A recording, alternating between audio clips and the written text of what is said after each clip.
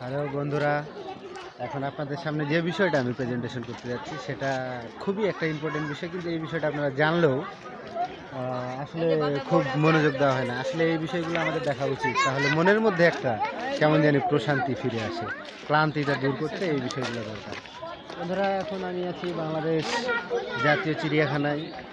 এখানে আমি আপনাদের একটা প্রাণীর বিষয়ে বলবো এবং দেখাবো সেই বিষয়টা আপনারা খুব জানেন, সেটা হচ্ছে জিরাফ প্রাণীটা।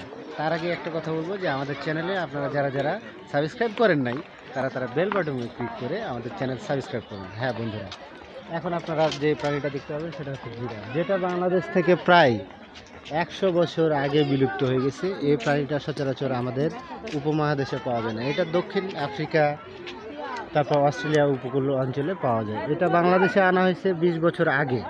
এই প্রাণীটি তখন থেকে বাংলাদেশ জাতীয় চিড়িয়াখানায় রয়েছে। এই প্রাণীটা আসলে দেখতে অনেক সুন্দর, লম্বা, উঁচু উঁচু ঘাড়, ডোরা কাটা দাগ। এদের আসলে বাস্তবিক যে চেহারাটা, এটা দেখতে অনেক সুন্দর। আপনারা যদি কেউ না দেখে থাকেন তাহলে অবশ্যই এই বিষয়গুলো দেখবেন এবং মনের মধ্যে ক্লান্তি দূর করবেন। তারপরে এই প্রাণীর মূল প্রধান খাদ্য হচ্ছে গাছ থেকে পাতা ছিঁড়ে খাওয়া। আসলে ছোট ছোট গাছগুলো থেকে পাতা ছিঁড়ে খেতে এই প্রাণীটি খুব পছন্দ করে। তার মধ্যে খাওয়ার মধ্যে রয়েছে ঘাস, গাছের পাতা, বিশেষ করে সবজির মধ্যেও কিছু খায়, যেমন পাতাকপি আছে, গাজর আছে, এগুলো খেতে পছন্দ করে। আর একটা জিনিস, এই প্রাণীরা দলবদ্ধভাবে বসবাস করতে পছন্দ করে, এককভাবে কখনো বসবাস করে না। আর এই প্রাণীগুলোর প্রজনন ঘটে। আর তুই বক্তব্য কিছু বল। ব্রেক মার আর আবার এখান থেকে শুরু হয়ে গেছে। মিনিট লাগে, 2 মিনিট হয়ে গেছে।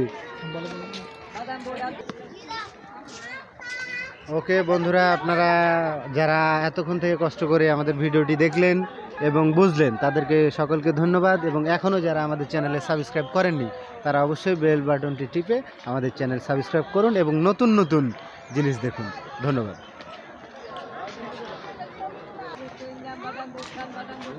এত